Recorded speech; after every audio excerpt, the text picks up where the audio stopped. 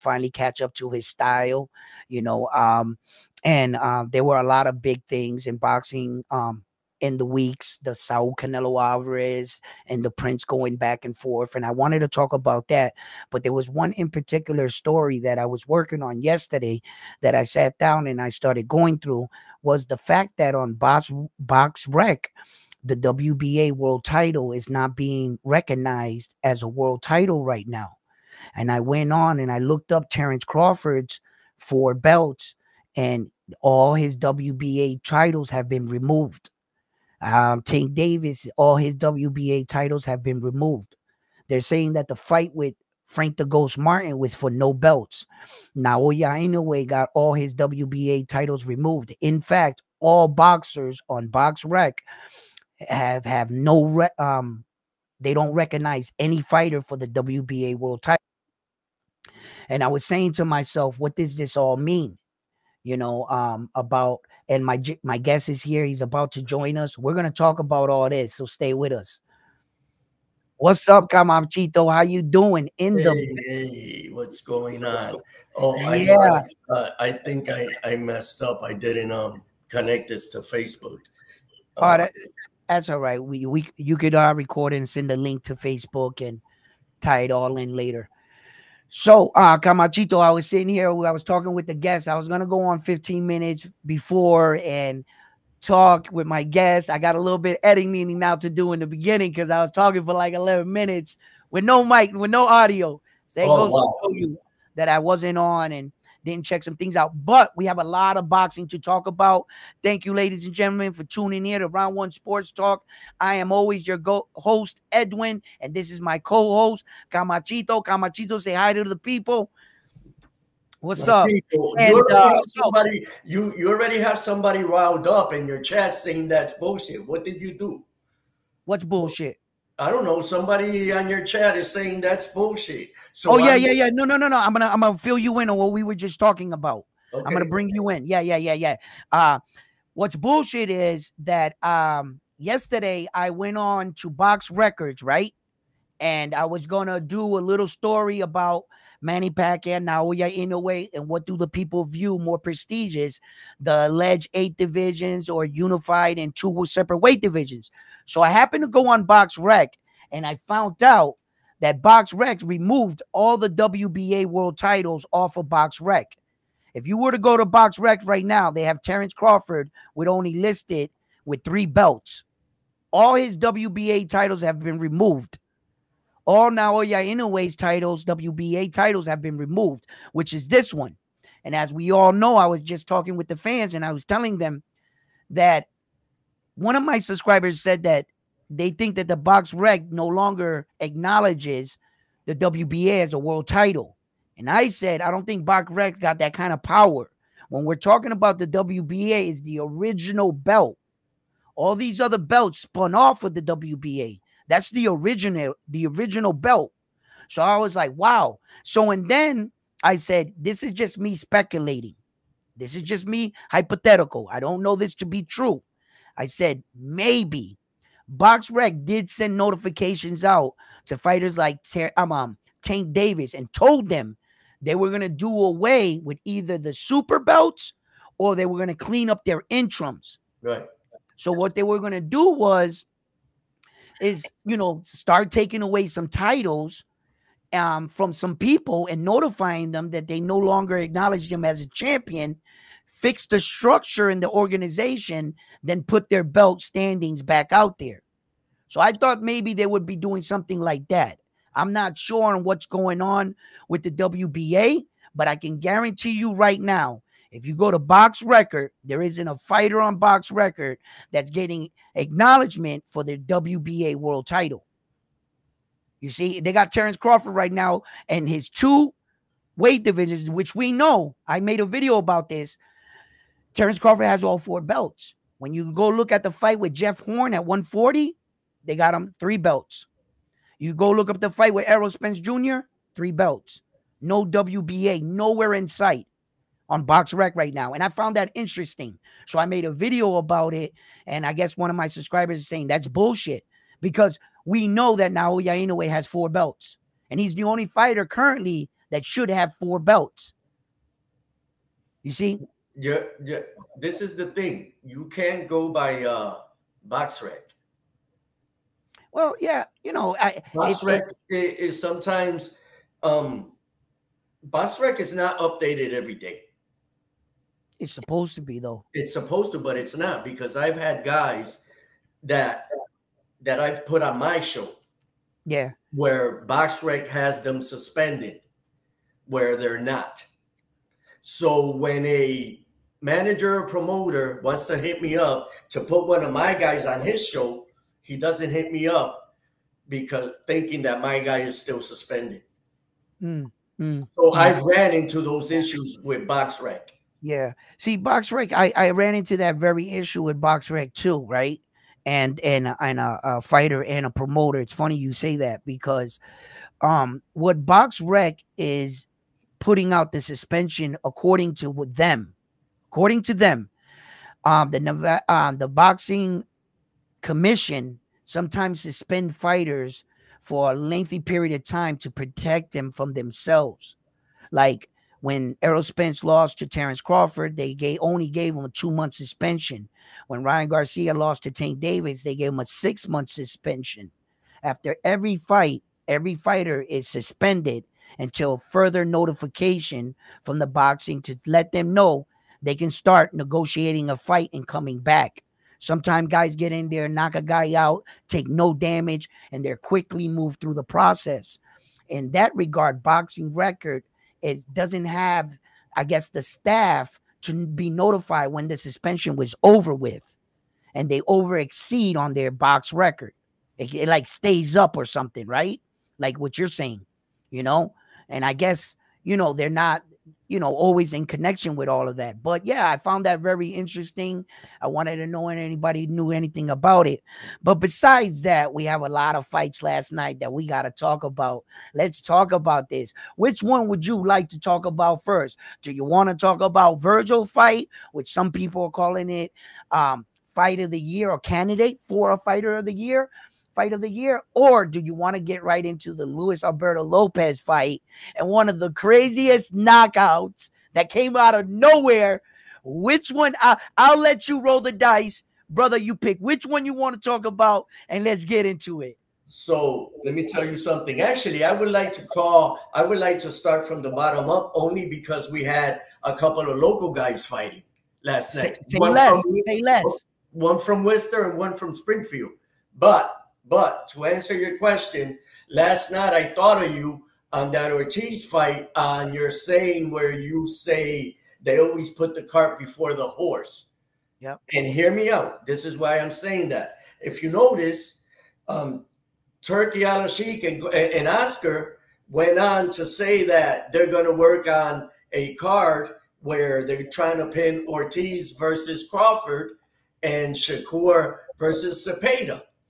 So I'm thinking to myself, this motherfucker jinxed Ortiz, because I was thinking to myself, he's losing this fight. And I thought at best a draw. He didn't deserve that win last night. All right. That's what you feel? Huh? That's how you feel, yeah? That's how I feel. All right. Okay. So play the fight. Play the fight in your head. Your head. Yeah. Play the fight. I like your energy. I like where you're going. Just tell the people. Play the fight in your head. Tell me who you felt won and why. Well, first of all, the bullshit where Ortiz is saying that those weren't knockdowns, they were knockdowns. Okay. All right. So he's never been the distance with anybody. That tells me that Ortiz cannot go into uncharted waters with a guy better than the guy that he fought last night. So they could scrap that Crawford versus Ortiz fight, because he has no competition for Crawford. They should have called that a draw last night and let them fight again. Okay. So and when you're a champion, You got to beat the shit out of me to get that belt.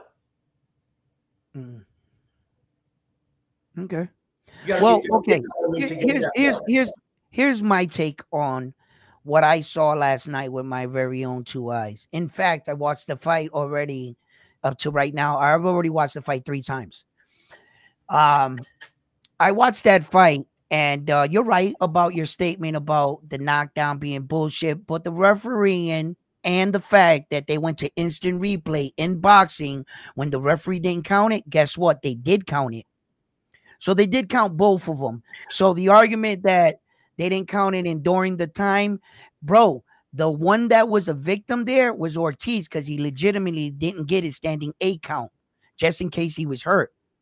So they gave him credit for the knockdown, and Ortiz had to engage, okay? Because he didn't want to accept the knockdown, but the other guy was awarded the knockdown.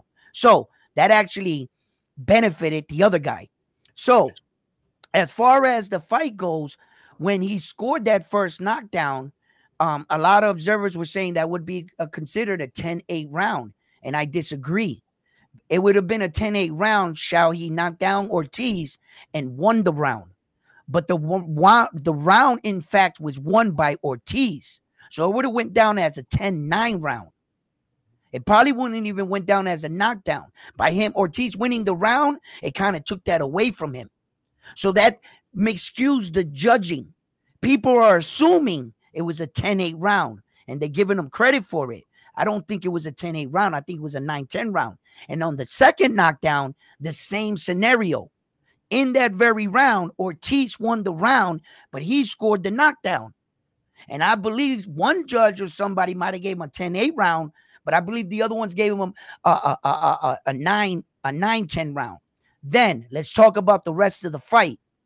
Since round 1 until they halted the action, which was it in round 4 or 5, that they advised him that they had that break in the action. Oh yeah, we're letting you know that we're counting the knockdown. All the way into that point, I felt Vergil Ortiz was winning every round. Yeah, this guy didn't win any rounds all the way up into that point. He started doing his best work at the middle part, but I got to admit, Vergil Ortiz closed strong. He won the last 4 rounds in a row.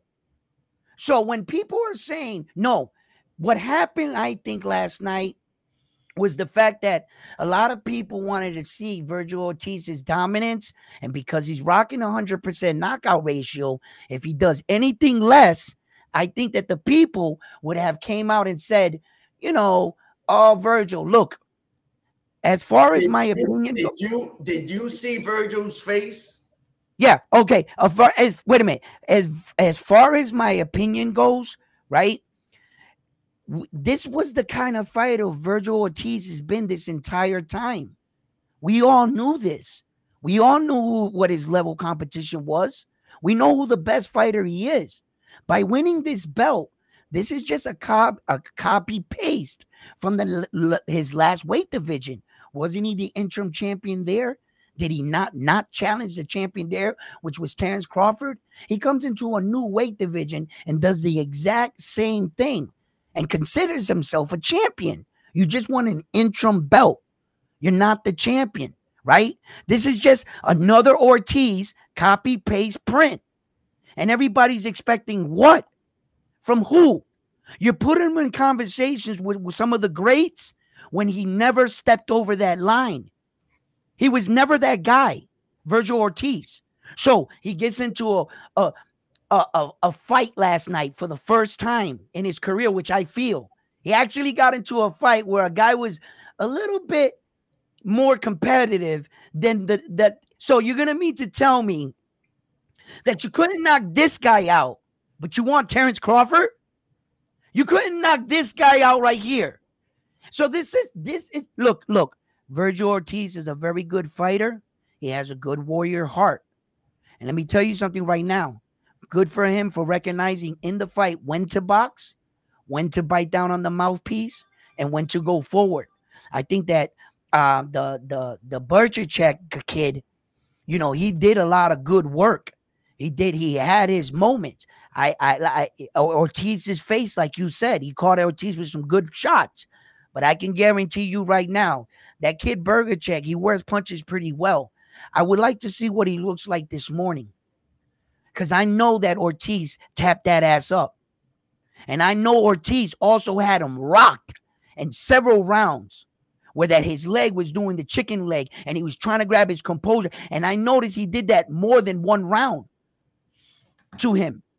And when you get out of the like the feelings of everybody, because there's a part of you, in a sense, anyway, I'm speaking for myself, there's a part of me that says, you see, Vergil was exposed right here, because this is the shit I'm talking about. This is kind of level of competition we wanted to see if he can get over. And this kid actually shocked everybody, but he didn't shock you, because when I even said that I thought that the fight, they were like, you know, at one time I even called him a cherry pig. I'm sorry I ever called that kid a cherry pig, because that kid can fight, right?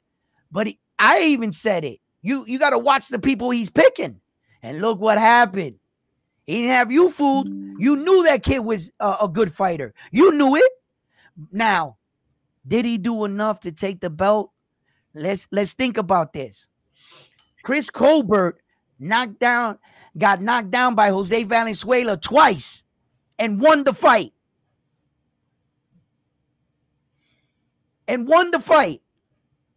Okay?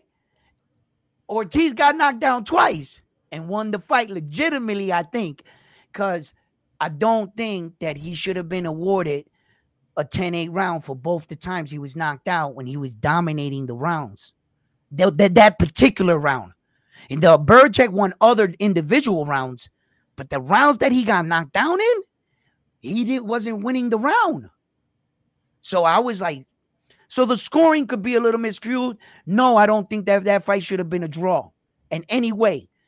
I think for a fight like that, I needed a winner. But you want to know something? I went in a bit mad either way. You needed a winner? Yeah, I needed a winner in that fight. Those men fought their hearts out. You don't fight a fight like that and give me a draw. What you can give me is a rematch. Take whoever you want to pick for a winner, but give me a rematch. But I need you don't white sweep that kind of fight under the table when it's gonna be like fight of the year and the result was a draw. Guess what happens? You don't get elected for a fighter of the year on a draw.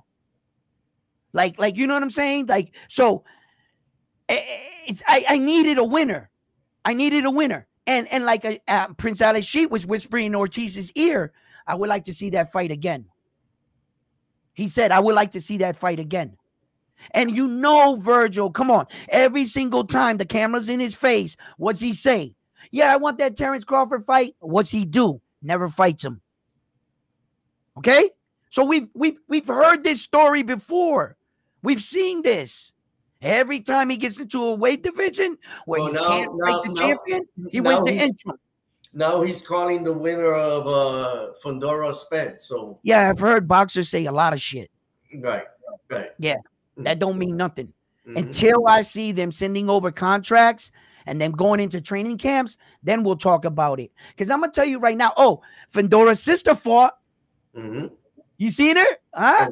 She put it on that girl. Listen, that was a master class. Look, I like her, the little changes she's starting to make more. She's for that weight. For that weight, she's a problem for anybody just because her reach and how tall she is. And she's listen, that girl she fought is a warrior. Yeah. She didn't want to listen. Yeah, you got to give it to that girl. She came to fight. I give it to their father. I give it to their father for training. She took a beating. Yeah, you know, their father is really like taking his son and daughter right now, and they're both world champion. That's got to be so, you know, as a father, like, you know, simultaneously your daughter and your son. And if anybody got anything to talk to you about training, like, you're not a real coach. Really, mother? Like, I got two at the same time. What? Like, you don't say nothing to me about coaching. You know, yeah, that's great. That's crazy. That's crazy. And he's coaching them like in his garage type shit. I mean, now they're building a gym and they got a place to go. Yeah. But before, you know, That's a father's love. Well, now the cheese is coming. Now the cheese is coming in. Yeah, yeah, absolutely. I mean? Now we starting to get gyms and shit. Yeah. Listen, let me check my my messages and shit. Get back with my fans. Yeah. Yo, listen, chat out there, front line. All right.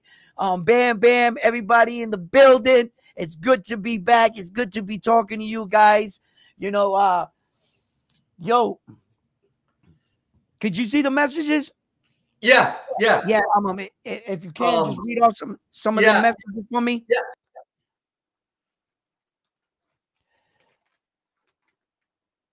Listen, Luis Alberto Lopez, that style. Where did he go?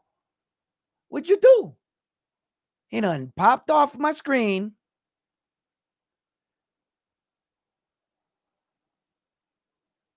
He done pressed the button he shouldn't have pressed and done got off the screen. He'll be back. Yo, but this Luis, look, guys, you guys know how I feel about Luis Alberto Lopez. You know, I think that, you know, his style is a wild style, right? And I've always felt like somebody was going to catch up to him. Like somebody was going to catch him and they were going to time him, right? Now, last night when I saw him in that fight, I knew right away there he is. I don't know what happened. I know you might have pressed the button you shouldn't have. Yeah, so we was getting into the Luis Alberto Lopez, and what'd you think about that last night? And this is where I was. You know, last night what I saw was every single time I thought I was gonna watch a Luis Alberto Lopez fight, I thought somebody was gonna catch him in the timing, and it seemed like nobody could. He beat the shit out of Young Flowers, you know, and the list was going on, and it seemed like it looked easy to catch, but it must have been faster than what people can adjust to it, right?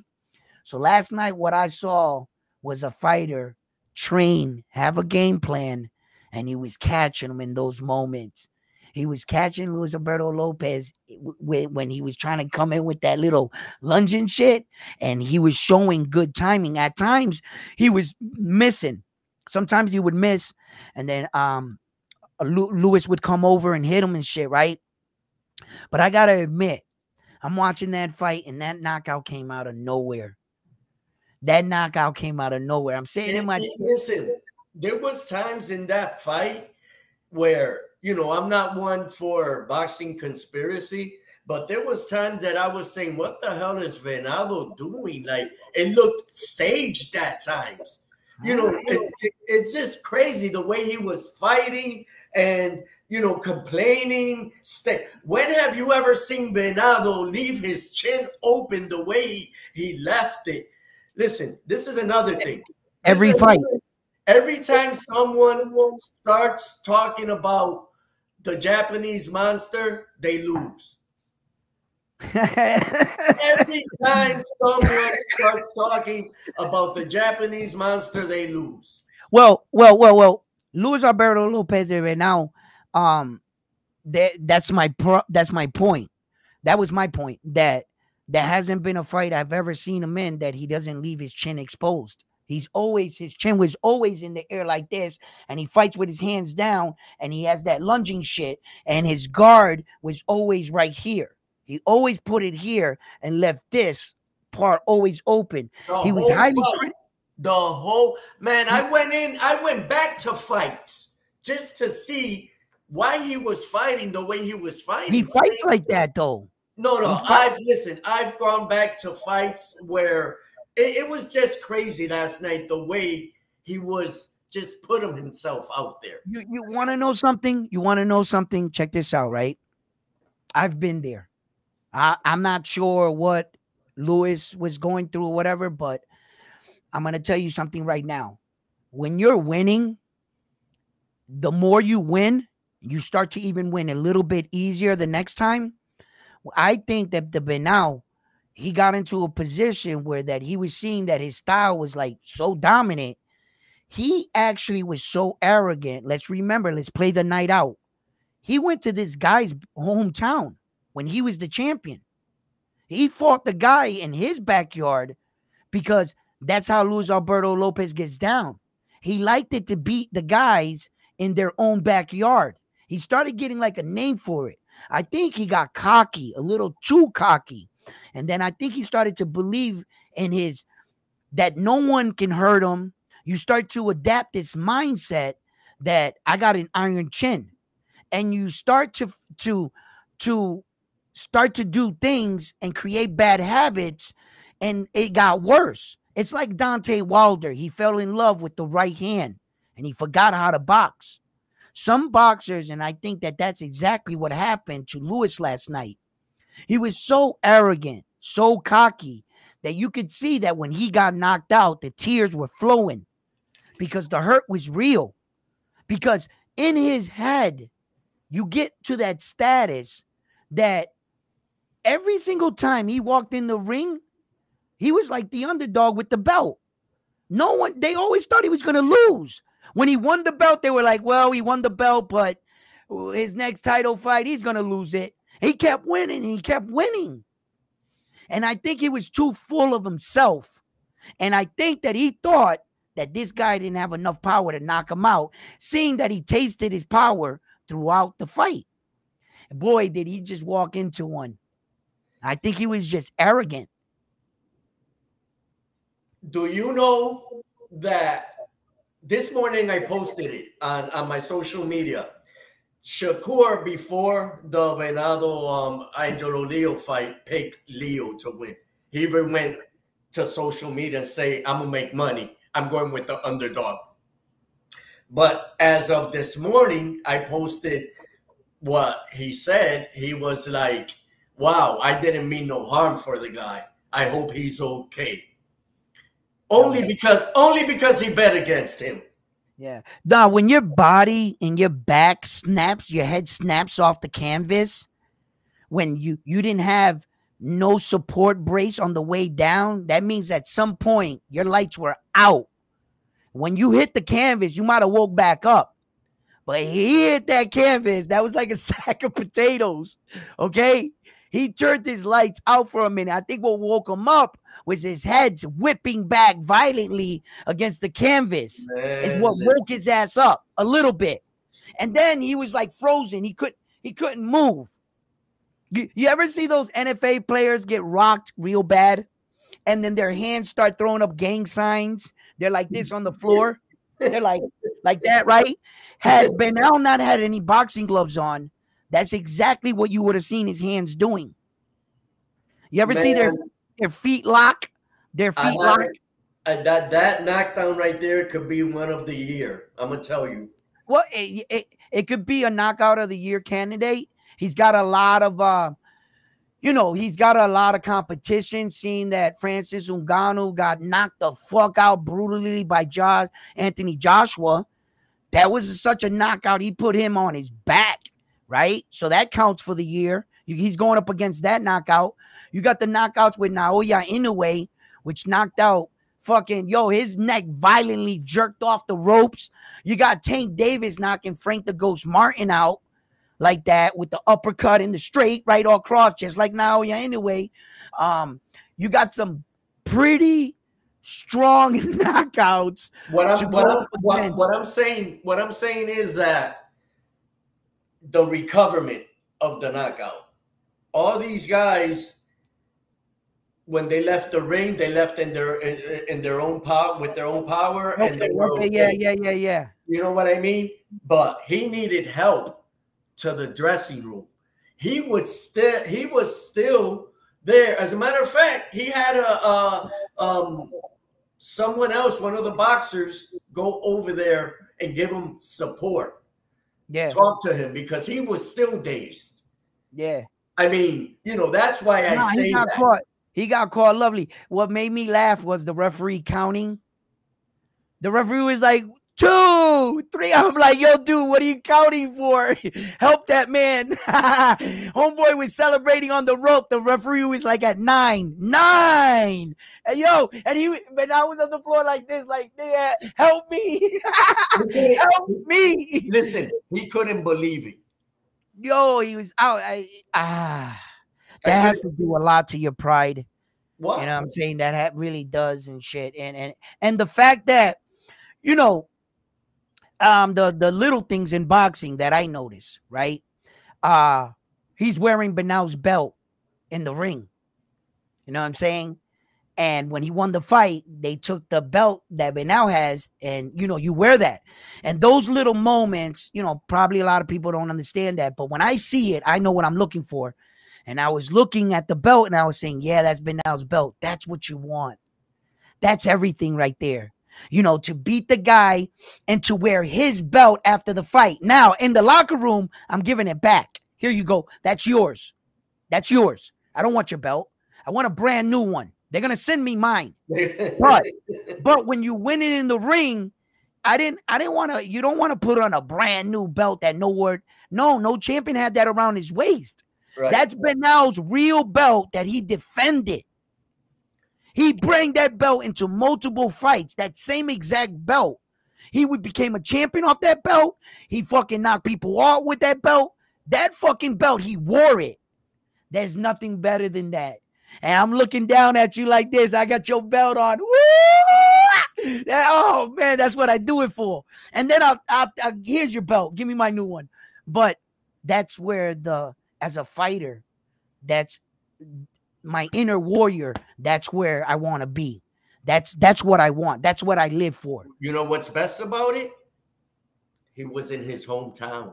I know. His hometown. I know. Like Bernardo had this, you know, I'm the road killer. He thought he was invincible, bro. I go on the road and I kill you. No. You just made his party. You helped him building his name and his party in his hometown. And being the champion. He just did a hometown title fight thanks to you. When you didn't have to do that. I think he just thought too much of himself. I think he thought too much of his own bullshit, to tell you the truth. And like, it was, you're right. He was criticized for keeping his chin up. He made adjustments. It wasn't like all the time. The entire fight last night with Leo, he was just so cocky. He was up here with it. He was so cocky. And kudos for Leo, man. Fucking, he said, there it is. Boop. Knocked him out, man. It was incredible. It just looked so simple the way he did it. It looked. Yeah. I'm not saying it is, but it just looked so. Let me tell you something, Jose, right? In this day and age, right, where that it's true, a lot of lies were revealed, and social media has tried to debunk so many things, but with the next person desperately wanting being that next person to prove a sport or anything else wrong, that I think at some point we lost our way. Nowadays, when we see real shit happen, we don't want to believe it anymore. It has to be a fake. It has to be a conspiracy. And that's how the world has me viewing things. And just for instance, I don't want to get off topic, but when I saw Donald Trump get shot, already they were trying to say it was a conspiracy, that it was fake, that it's a fake bandage, blood. No, brother. There was too many people there that saw footage with the persons getting shot in the audience, and he was really dead. And those were his brains all over that fucking thing.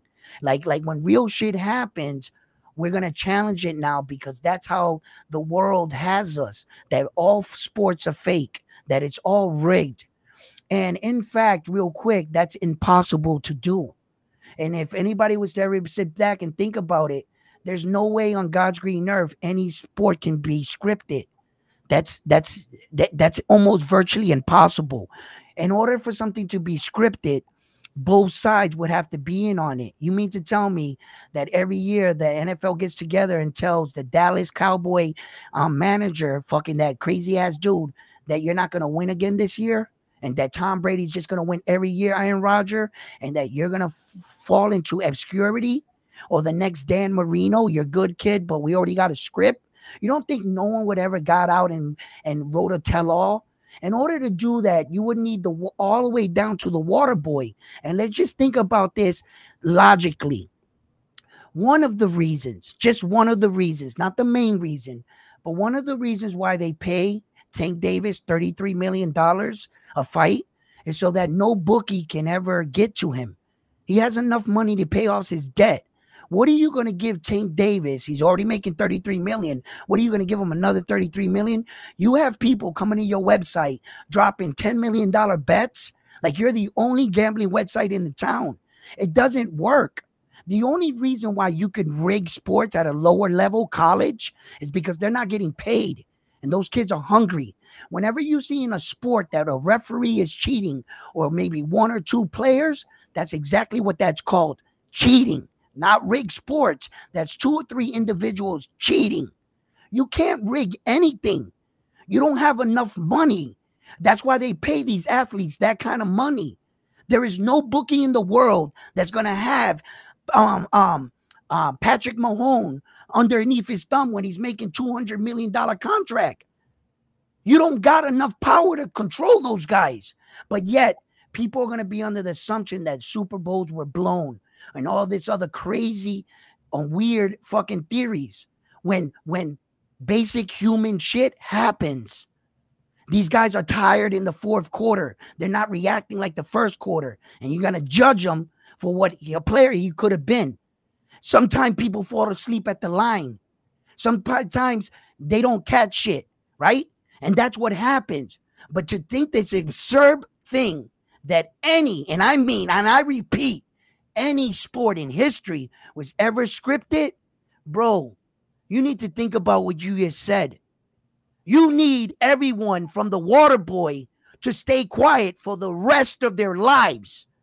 You mean to tell me you got a script like a WWE and an organization with hundreds and hundreds of people that are not making the same money, and that jealousy is a real thing?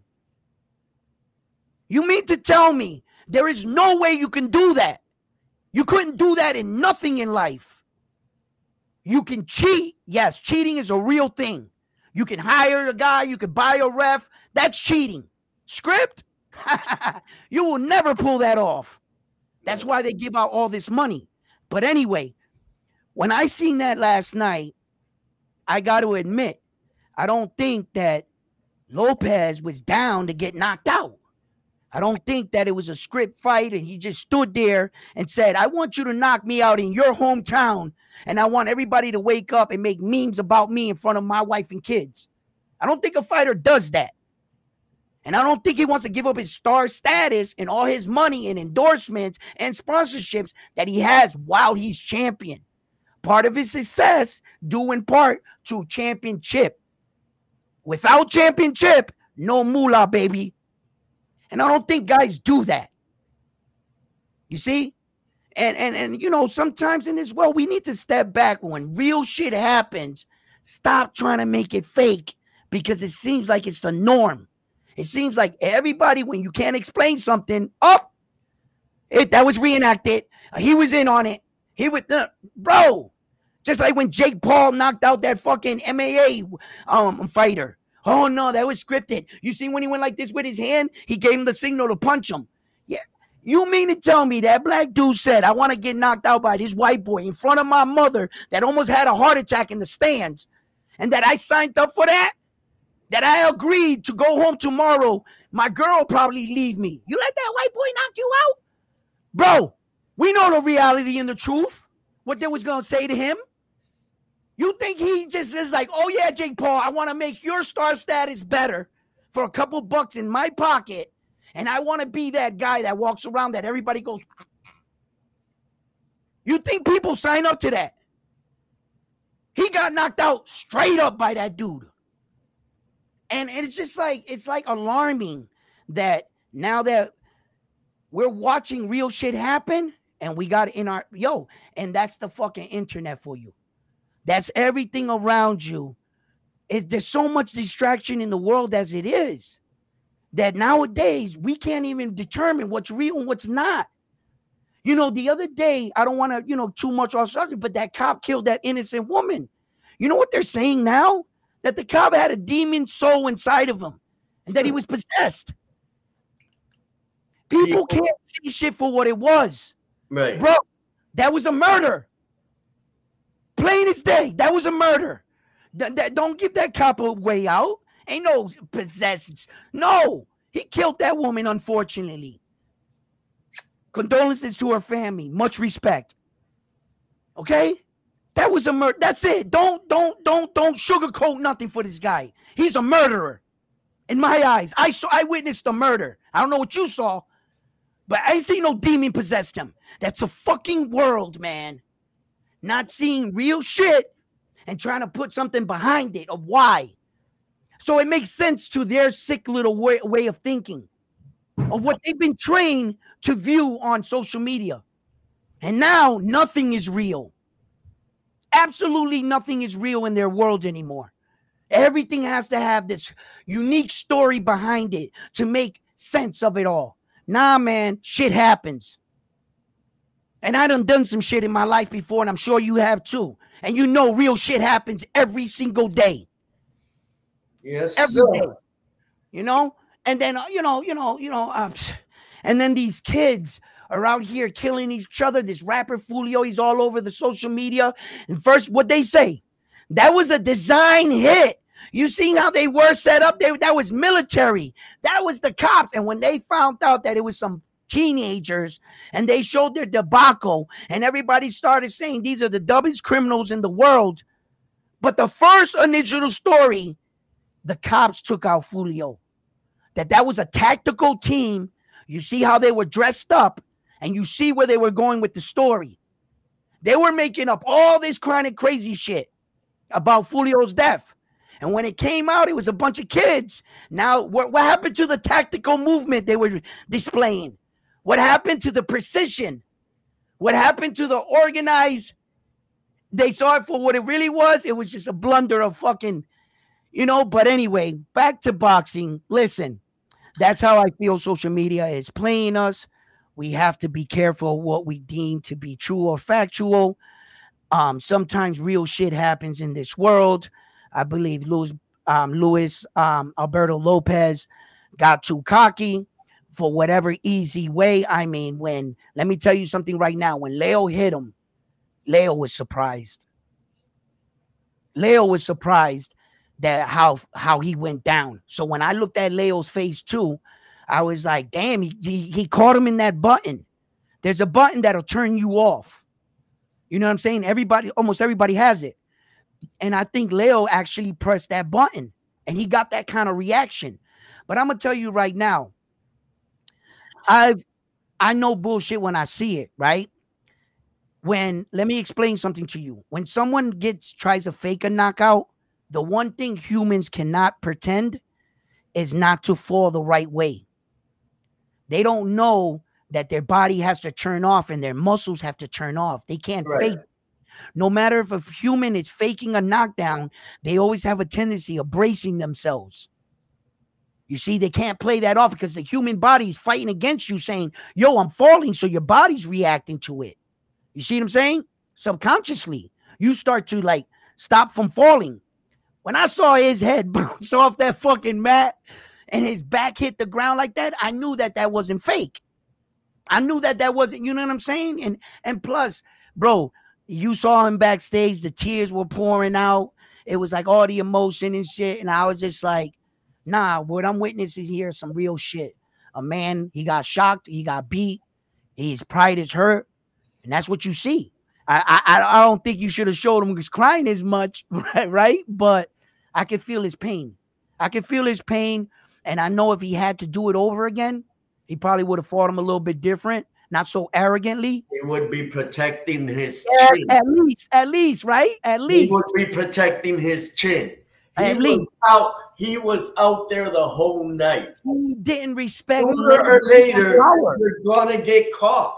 Yeah. If you fight like that the whole night, I mean, I literally went back to look at other fights because I could not remember, especially someone that I'm thinking that could meet the Japanese monster sometime down the line. Yeah. Right? Right. Just go back and see. There was something. I understand people have off nights. When he fought Flowers, he was a bit more defensively sound.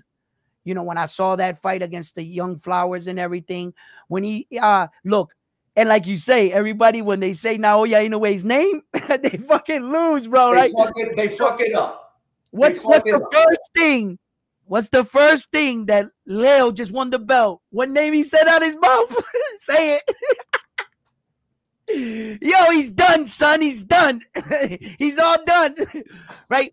Look, okay, at 126, talk to me. Talk to me, right? At 126 pounds. Who's the best champion right now? I think it's Espinosa. It's between, for me, I like Espinosa because Ray Vargas, he's shown a lot of chinks in his armor. His last fight, he didn't look good at all in, and I thought he was getting his ass kicked, right?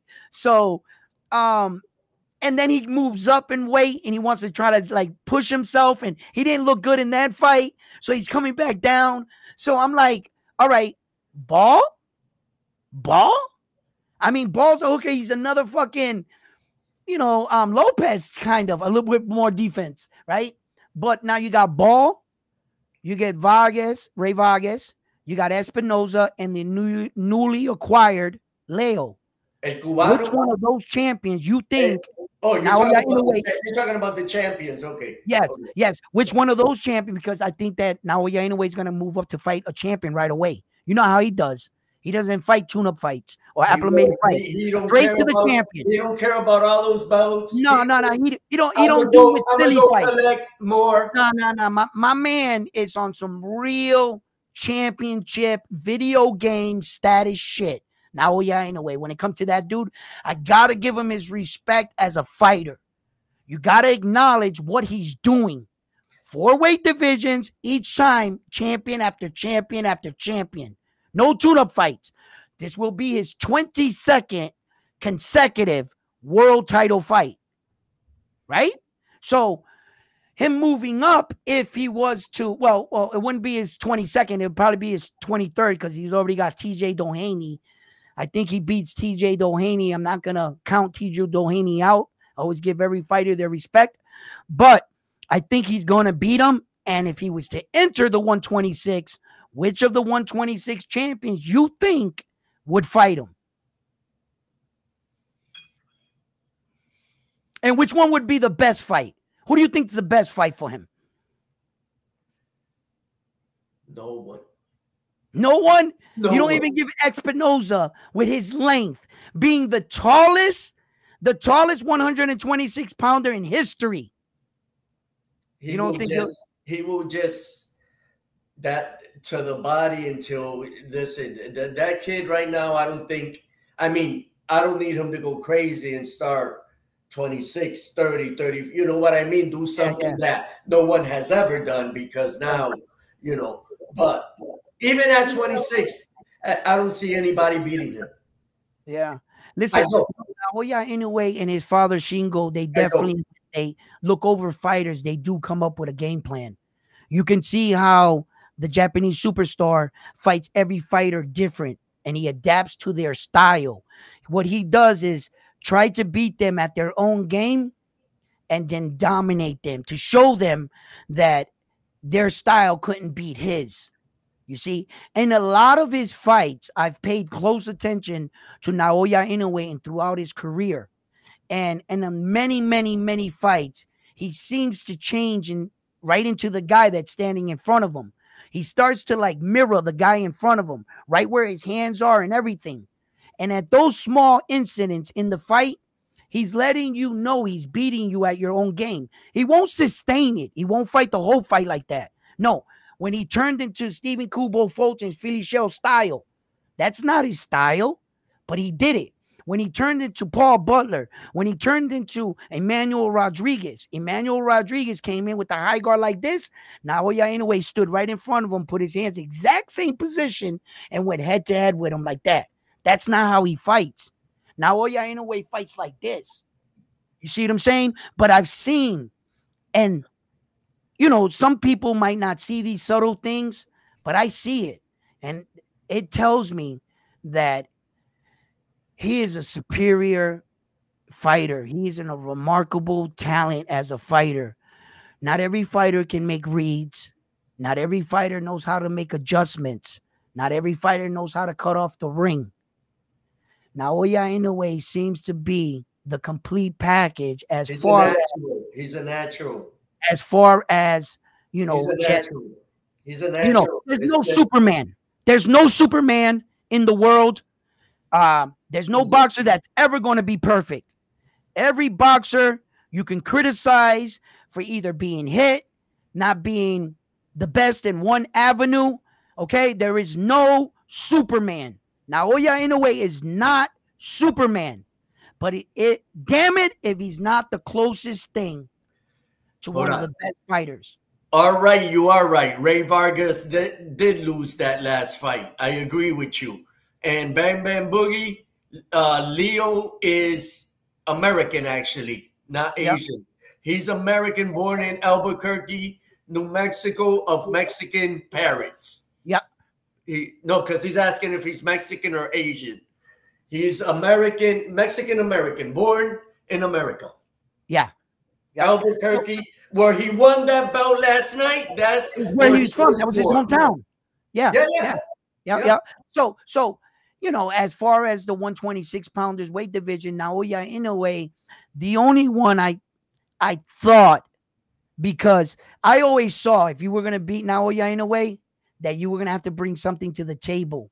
You were either going to have height, reach. If you were evenly matched with him in height and size, you're not going to beat him. You had to bring some kind of attribute to the fight, power, like massive power or a crazy jab. You got to bring something to the equation. And I thought, well, I still think that Espinosa's height and length and the way he was fighting in his last fight, he feels like he's a champion. He fought like a champion, and he didn't fight no tomato can. Okay? Espinosa went out there and fought the ranked opponent. I think he was number 2 or something. So he went after him. So you can't call that guy no damn tomato can. And the way Espinosa put those hands on that man, he's fighting. He feels. He believes he's a champion. Wait a minute. Let me get this right. Let me get this right. Are you telling me that in that fight you're going against your fighter? No. I would never say that. I'm not saying don't go. Don't get crazy. Don't get crazy. Listen, all I'm saying is that when it comes to building a fight for me, for the fans as a reporter, you know, always being blatantly honest doesn't serve the fighter. If I want to speak facts like from my heart, what I really believe, you're not going to want to hear that because it's going to be a one-sided conversation. Now, what I do here on my boxing channel is that at least I'm giving these guys the benefit of doubt for being who they are, world champions. I'm not going to count them out. What I believe is going to happen is totally might not be the same of what I'm going to report. What I'm reporting to you are fights, challenges, obstacles. These men deserve the right to be talked about as champions. Espinosa is a world champion. Vargas is a world champion. Ball, world champion. And the newly acquired Leo, world champion. So damn it, if you can do that, that means that you're somebody and you can fight. And at any given night, as we can all see, when Luis Pantera Nari dropped the monster in the first round, as you can see, anything can happen in a fight. So I want to see the monster go to these weight divisions. I want these fighters to hear this video. Give that dude a chance at that title. Let's see what happens. Even 130? I think that the monster, in fact, can fight all the way up to 135. If Tank Davis can fight at 135, Naoya Inoue can fight at 135. If Isa Pitbull Cruz, he walks around in the 40s. Okay, if Isa Pitbull Cruz at 5'3" can be the 140-pound with those skills, why would I doubt Naoya Inoue can't slide in there? Maybe he might not be able to beat everyone in the division. But do I think he has enough skill to secure a title? All you need is one title to be considered that world division world champion. You don't have to go after all 4. You don't have to beat every top guy. Do I think he has enough skill just to beat one world champion? To solidify that as a real weight division with a real belt, I think he could do it, slide through. How many times did I see dudes just slide through, pick up one belt in a division and move up to the next one? He never had to get all four. He never had to fight the best guys in the division. He just needed to secure a belt. And if you're asking me if a man like Naoya Inoue possesses those kind of skills, that he can move up 2 more weight divisions, just have 2 fights, and pick 2 different champions, yeah, he can do that. You're fucking right. I believe a man like that can do that. How do you see a Tank Davis and Inoue fight going? That's a dream fight, bro. That's a true. Would you still go with the monster? Listen to me, brother. It happened to all of us on full display for the world to watch. When Terrence Crawford fought against Ismail was a fairly unknown fighter with a real small professional record. But what did you see in that ring on that night? What you saw was the name Terrence Crawford came across Ismail's table, and it brought the best out of him. He fought the best he ever fought in any fight because of his dancing partner, because it was Terrence Crawford. It wasn't no regular name, and they knew the severity of the fight. That man trained his ass off, I bet, for that fight. He studied a lot of film. They did their homework, and it showed. And they put up a guy with a very small professional record against arguably the pound-for-pound best fighter on the planet. And he was able to go 12 rounds with him. It goes to show you what you got out of that man was the best version of that man. You have to understand that if Tank Davis and Naoya Inoue were to fight, the kind of training they would go into, the mental preparation, you would see the best version of Tank Davis no one has ever seen. And you would also get the best version of Naoya Inoue. I'm going to tell you something right now. That American slick style, our American boxing style, it's proven to be the best fighting style on planet Earth. Even Boricek, that kid last night against Ortiz, who's his coach? You know who his coach is? That Mexican dude, Manny Robles. It ain't no Ukrainian coach. It's because we know. Naoya Inoue doesn't look like that because of Japanese fighting. Okay? So they know how to adapt. They know how to change. And it just goes to show you that, look, man, boxing's evolving. I think that really it's up to your dancing partner that brings the best out of you. That fight would be so crazy on so different levels.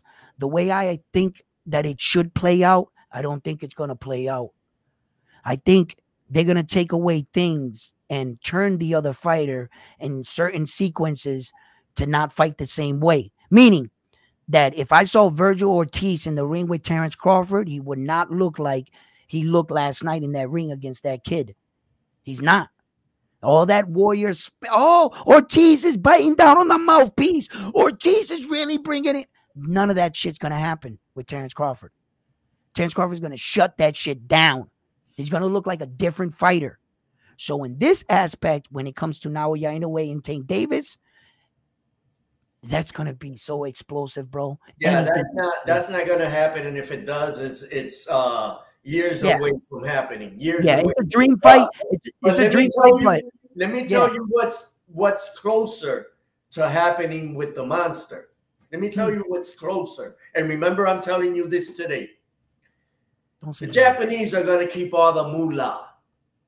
They're going to keep all the moolah because I guarantee you that down the line, depending on what weight class they make it, they will make a Inoue Nakatani match. Oh, that's more reality. That's a more reality fight than a Tank Davis fight. Yeah. No. That's you see, in any in any weight division, just like the Americans find out that soon you're going to have to fight your own American fighter to prove who's the best between you and him, like Terrence Crawford and Errol Spence Jr. did, right? Japan is going to find out the same exact thing. Soon you're going to have to prove who the best Japanese fighter is. Those are some of your top Japanese fighters. But among Japanese crowds, there's a lot of Naoya Inoue supporters, and there's a lot of Junto Nakatomi supporters that believe that Junto can beat Naoya Inoue. So eventually they're going to have to collide. That's going to happen. Now, before they collide, I believe that Junto Nakatomi will beat up Naoya Inoue's kid brother that's in his same weight division that holds the title. So he's going to beat up on him, and then Big Bro is going to have to come back and revenge him, right? Because I don't think Little Bro has enough to keep off Junto off of him. He has good skill. I just don't think he possesses enough to keep him off. You know, we'll see. We'll see what happens. But so that fight is a really good fight. That's a great fight right there in itself. I think that Junto would possess a lot of challenges for Naoya in a way. But in that fight, I'll take experience over anything. And until Naoya Inoue is defeated, I got him in that fight against Junto. You know, I think Junto's a good fighter. I think Naoya Inoue forgot more about boxing than Junto knows. Okay? I think that Junto is a strong fighter. I think he's pretty crafty. But Naoya Inoue is, he's really, when I listen, he's really ahead of his time when it comes to this fighting shit. The reason why is because what he's doing, he's never throwing a punch with nothing, no meaning behind it. Every punch he throws basically is to set you up to another one. He's usually thinking 2 or 3 steps before you. If he's catching you in these windows that are like this big, the way he caught Jason Maloney in his exchange, when Maloney tried to hit him, he popped him and Maloney's punch went right by him. It's like he tilted this way, snapped this way, and it was amazing to watch. When you understand things like that as a fighter, I think that the Japanese superstar is just that much better in different areas. Ring IQ, footwork, power. They might be even in power. Nah, I don't know. He might have a little bit. Speed, even. It's just Naoya Inoue's understanding. He throws a rangy body shot from a long distance. He doesn't have to be close to you. He can come around your guard and sidestep you and still hit you in the body. A lot of fighters think they were safe against Naoya Inoue when they saw him standing on the outside. They blinked their eye. He was standing right here. You know, his first step is dangerous. He's just a real, he really believes like in his training. He's really mastered boxing. He really knows himself. There's just one thing I really haven't seen is a fighter constantly pushing him back and him have to fight going backwards. I saw some fighters like try to push him back. He quickly controlled the center of the ring. And they must be feeling something that a lot of us really don't understand, because he's freezing these guys in the ring. He's making them gun shy. And that's remarkable to make Stephen Kubo Fulton gun shy, which in fact I thought he fought last night. Did you get to catch that fight? No. I didn't see it either. I couldn't catch it. Yeah, so I want to see how he jumps back. But yeah, it's just interesting to talk about these fighters and their different unique styles and puzzles that they present as fighters. And you know, the sky's for the limit for this Japanese guy. Look, we can see the bullshit unfolding with Saul Canelo Alvarez and the Prince. The Prince offers him $100 million, denies it. The Prince is all fucked up behind this. He doesn't like to be told no. Imagine those billionaires. They never get told no. They don't know that word.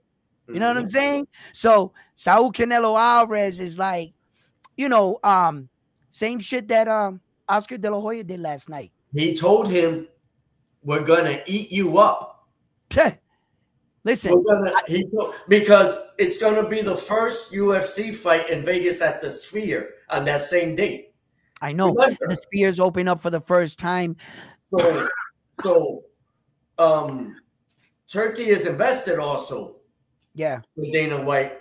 Oh also. yeah. That's well known. He's trying to make. Now he's more into pushing and promoting that event even bigger, since he wants to prove that whenever he wants, he could do that to even Canelo.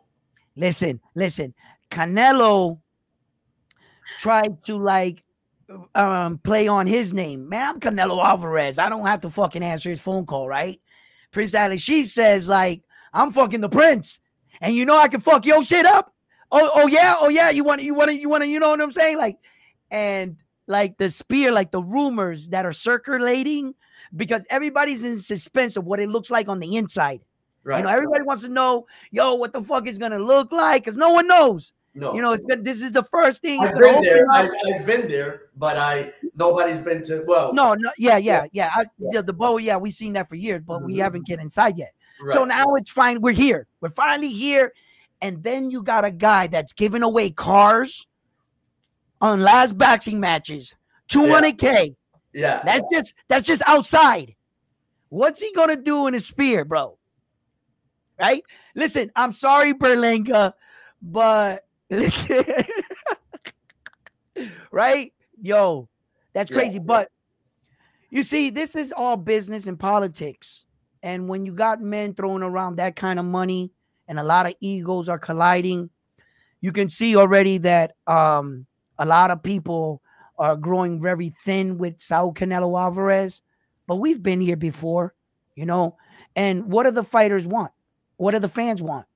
And you can get them all pissed off. Listen, I had it up to here with that Errol Spence and Terrence Crawford fight for 6 fucking years, bro. Man. I had it up to here with that fucking fight.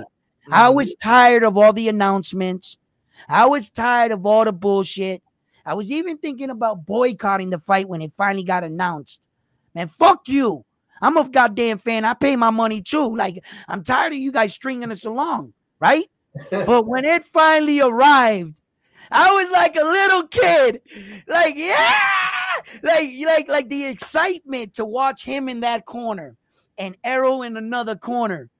You know, once we, you know, like we get pissed off and the Prince is having, you know, I think everybody's like growing real thin and having no patience no more with Saul because of all his bullshit. But I can guarantee you, if Saul Canelo Alvarez woke up tomorrow and said, schedule the Monster Benavidez tomorrow, announce it, it's a contract, sign, would they love him again? Would you tune in for his fight? Yeah, goddamn right you would. All right? And you would love him. Just, you know, everybody's pissed off at him right now. And Saul's I just love the fucking accent. Yeah. I mean, and his antics. Just everybody wants to tune in with all the bullshit they did at the press conference and all their pateria and yeah. You know what I mean? Homophobia that we're doing. You got women out there in TikTok saying, damn, I can't wait. I can't wait to see what's going to go on just because of the antics that are going on between these two. You know what I mean? It's crazy. Right. It's crazy. Well, speaking of antics, right?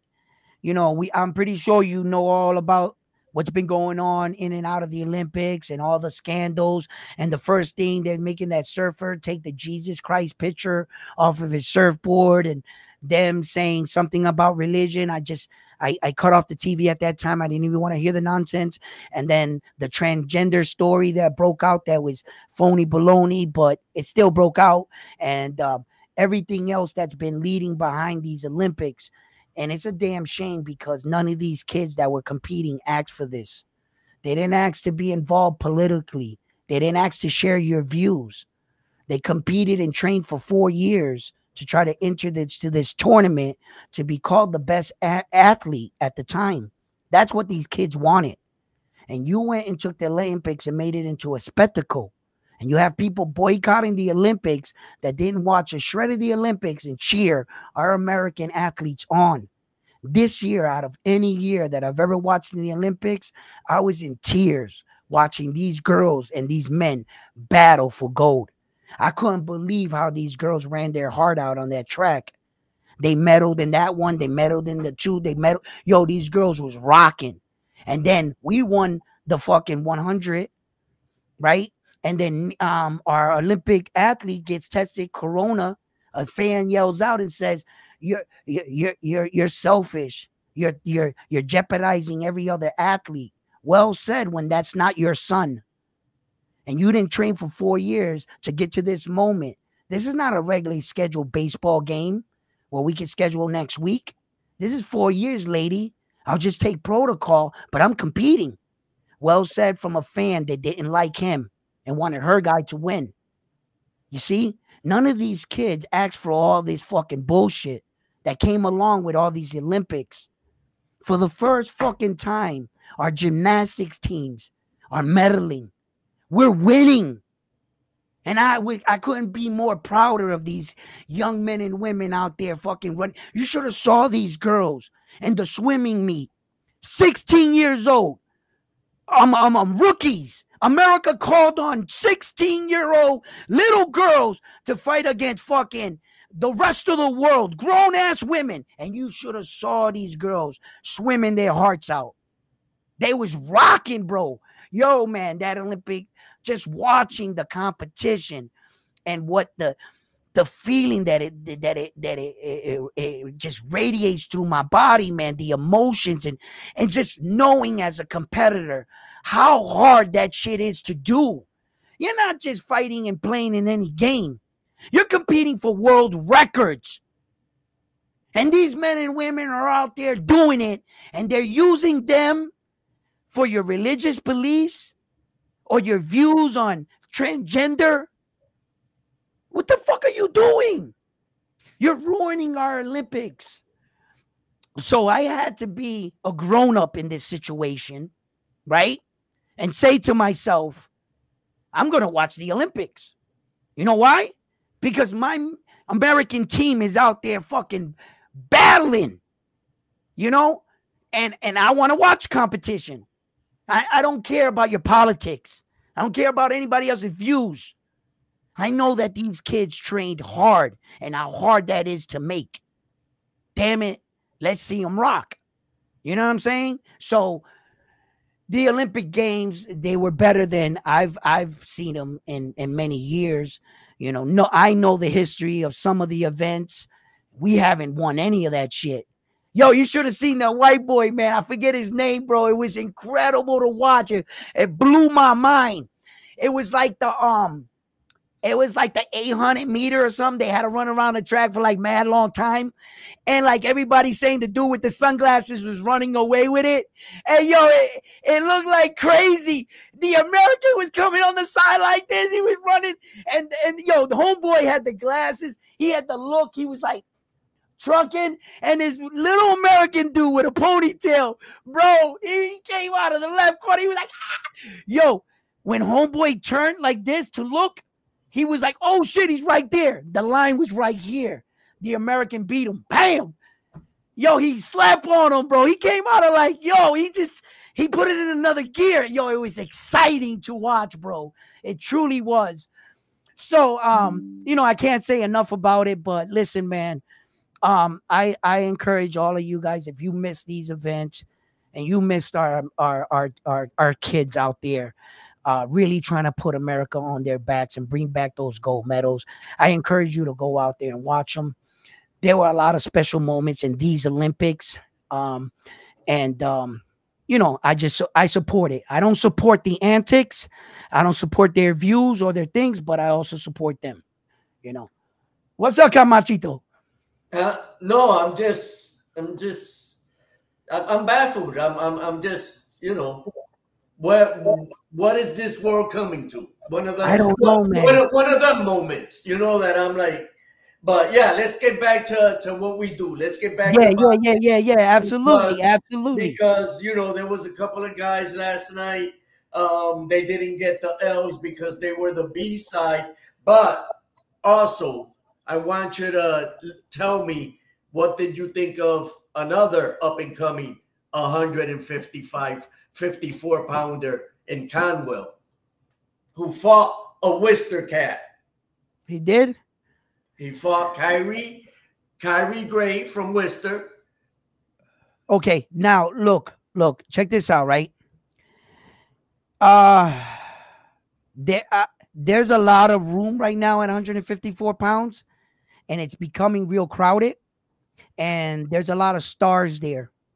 Right now, it's turning into like, you know, like what was once the 135 became the 140, 147, and it seems like the guys are transitioning throughout the course of times.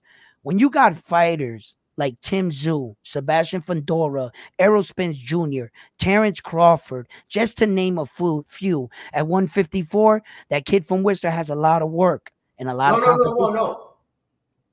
No. Kyrie Gray law. You didn't see that liver shot? No. Let me finish. That kid from Worcester and the other guy, Kyrie, your other guy there that won the fight, they're in a rich division. They're in a rich 154-pound weight division. 154-pound weight division is rich with fighters. Right. They have a lot of work to do to start. Whether or not I believe they look good, they're going to have to crack the first 15, top 15. After they crack the top 15, then we could start talking about who and where and when. You see what I'm saying? I believe Conwell should be ranked and at what? least... Huh? What? For what? Conwell should be ranked what? Conwell should be ranked at least two of the hold on. I'm going to show you. Oh, no. Finish that sentence. You said you're telling me that Conwell is not ranked, right? No. I didn't say he's not. No, I never said that. I said when he starts fighting the top 15 ranked opponents, when he gets into or starts cracking, like within the top 15, within any major sanctioning body, then we can start talking about his trajectory. As far as the 154, the stars that I mentioned, they're killers already that are behind them. There's a list of people at 154 that are waiting just to even crack those superstars that I mentioned. The two fighters that fought last night, what are you saying? You think that one of them is good enough to go where? All right. Did you see the fight? No. Obviously, you probably did it. No. It was the co-main event. For what? For whose card? For the Ortiz Golden Boy. Oh, nah. I woke up in the Ortiz fight in the second round the first time. Oh, okay. So that's why. So in the co-main event, Kyrie Gray was the B-side who's from Worcester. Yep. Trains in Camp Get Right. He's fought in our show a few times. Right. I know that. Fought Conwell, who used to be with PBC and now is with Golden Boy. Right. Conwell won the fight? Yes. Okay. Where do you place Conwell? Well, last night he said, I'm going to watch the fight very closely, talking about the Ortiz-Bocek fight. Okay. Because Golden Boy might put him up next against one of these guys. Conwell is ranked right now. Conwell is ranked right now for the WB. Conwell is ranked. I think he's ranked. Look it up. I got it right now. I got you right now. Hold on. Because I got you right now. I know who you're talking about now. Okay. He's from Chicago. I know exactly who you're talking about now. Yeah. What the fuck did this? Why is my computer doing this? Oh, I got you. I'm sorry. That's my bag. I'm on this screen. Okay. 154, right? I'm here. Okay. We got your boy.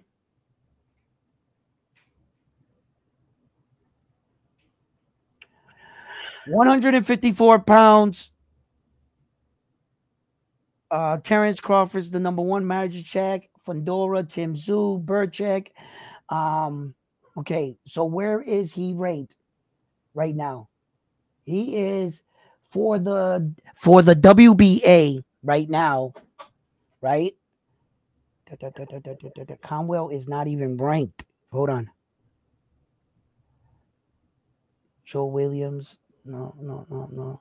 Ortiz. He's 20-0 with 15 knockouts. That liver shot was crazy with that liver shot he won last night, even though it was against my boy. But he dropped him what round? Yo, you think he shouldn't fight young Xander Zion? Xander Zion has a fight scheduled already coming up. Yeah, I know. And Xander Zion for the WBO is number 3. For the WBO, Tim Tszyu's number 1, Vergil's number 2, Xander Zion's number 3, Josh Kelly's number 4, Eric Lubin is number 5, Errol Spence is number 6, Takona Inoue, I mean, not Inoue, the heavy one, the big 154 pounder is can't pronounce his first name. It fucks with me. He's number 7. You got Spooner and Booker are the last 2, and then for the IBF, the number 1 and number 2 are vacant. They don't have no ranking for the number 1 and 2 for the IBF. Number 3 is Erickson Lubin, Tim Tszyu, Josh Taylor, Jesse Romez, Alexander Zion. That's the top 6, 7. For the WBC is Errol Spence Jr., Vergil Ortiz. There's your boy. He's number 3. He's ranked number 3 for the WBC. Told you. Yeah, he's ranked number 3 for the WBC. He has to be ranked then at least. Yeah, and actually, Bang Bang is right. He's not from Chicago. He's from Ohio. Okay. Ohio. Right, so he's got a good ranking there. At number 3, you got to respect that. He's 20-0 with 15 knockouts, and he hits like a mule. That liver shot in the second round against Kyrie Gray last night was vicious. So really? It's another 154-pounder that, You know who I want to see at 160? That kid, Eric Price, the Japanese fighter. Oh, yeah. He's coming up. He's undefeated. He looks strong. And there's a lot of opportunity at 160. There's nobody there. Who the fuck is at 160 pounds? like, just name me one fighter from 160. Like, there's not, look at, you even got Danny Swift Garcia gonna come in to fight Lara, right? But come on, Lara's 42 years old. He's past his prime, way past his. I respect. I think he beat Saul Canelo Alvarez that night, right? But hey, it is what it is. But Lara's a good fighter, and ring rust is a real thing. Danny is coming back, fighting in a new weight division, 160. He's never fought there. I never seen him there. So wait. Didn't Danny fight one of the brothers in that weight class? No. What was it at 154? Jose Benavidez. What weight class did Danny? Oh shit! What weight class did he fight Jose? Wait, 160. 160. No. Check. No. Check. Jose, there's no way Jose fought him at 160. Check. Jose doesn't fight at 160. He's a 147 pounder. Jose Benavidez has fought at 154 and 160, and he goes up and down like it's nothing. He has had matches at 54 and at 60, 47. I mean, that kid's crazy. I want to know what weight he fought Garcia last.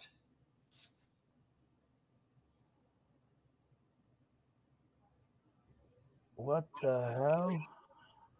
You got like 5 Danny Garcias here. listed in box record. It might have been 154, but for some reason I thought I remembered that he was gonna fight at 160.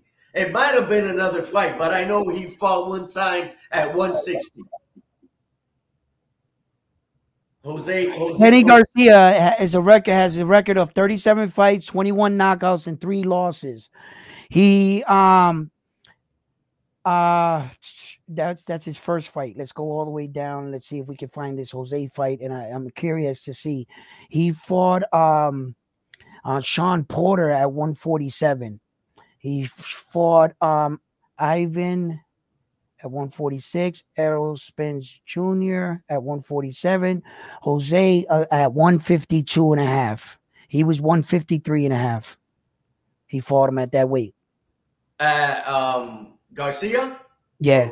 So they fought at one. It was a 154 fight. Yeah, Jose came in. Who has he fought at 160? No one. That's what I'm saying. Oh, well, okay, yeah, you're right. You're right. Let's do our investigation. I don't. Okay, 147, 147, 147, 147, 147, 147, 147, 147, 147, 147, 143, 141, 139, 140, 140, 140, 140, 142, 140, 140, 140, 40, 40, 38. Now we're just getting lower. 39. No, listen. Yeah. Never. When he fought Garcia at that weight, I was like, wow. I mean, kid that's fighting at 140. I mean, he's not his brother, so obviously he's got to get a payday. You know what I mean? But I think he has the potential of beating Lara. Danny. Absolutely. I think he could beat him. I think he beat Lara at 160. Yeah, that's that fight right there. I think Lara slowed down significantly. That fight right there could go either way. Yeah, I think that Lara slowed down significantly. His punch volume per round is lower in recent fights, real low.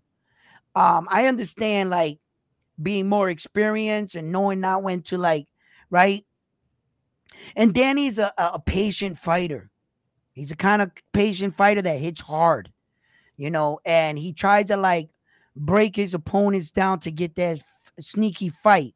He's kind of like a quiet fighter, Danny. He has this quiet style that out of nowhere he just explodes, and not in speed, but it explodes in the fact that power punches. And now you start to see he's breaking the guy out when you see him stagger and you realize what Danny was doing. You're like, oh, shit. And now he's coming in. Boom, boom, boom. And he's a good fighter, man. He surprised me in a lot of fights. I didn't think he was going to do good in. And he did. And he did. And he showed that Danny belongs. And he's a rounded fighter and shit. And I think that this fight can go either way. Either way. I like the fight. I like the fight. Actually, little nervous about coming back from ring rust to a weight you really in a division you never fought in. That's my concern. You know what I'm saying? I'm not sure if that was the best thing to do, to fight in a weight and to make your debut coming back off of that much time away, and then you're not even fighting in a weight you were comfortable in.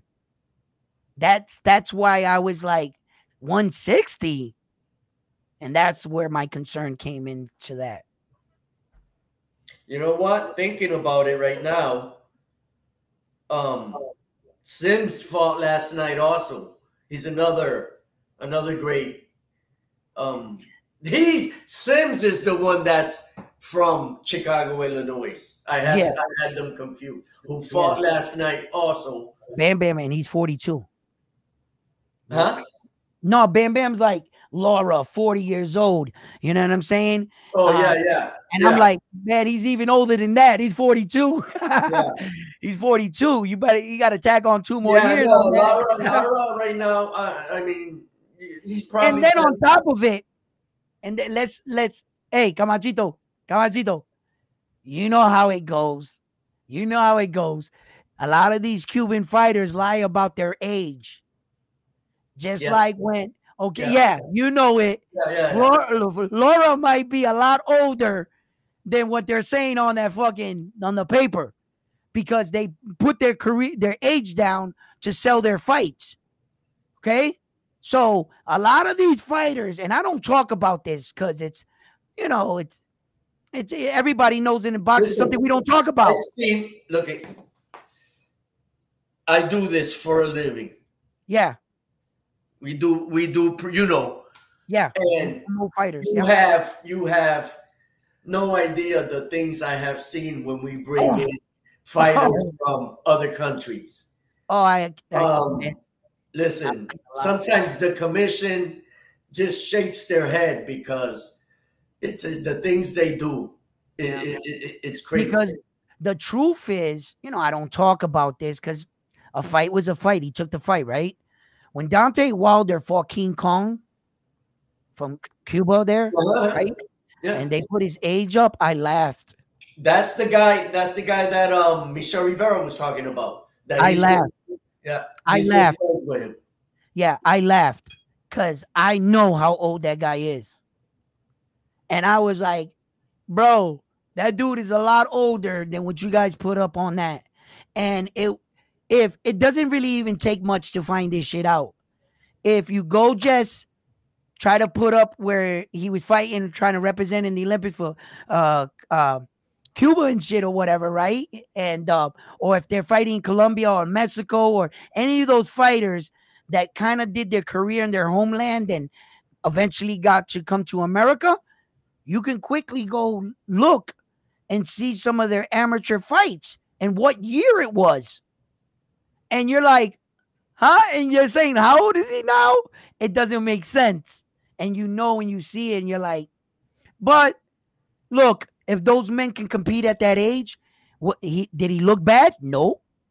Did he look good? Yes. Mm-hmm. Did he handle himself? Absolutely. But if you was to know, Ben Boogie is right. They do it a lot in baseball. They do it a fucking lot. Mm-hmm.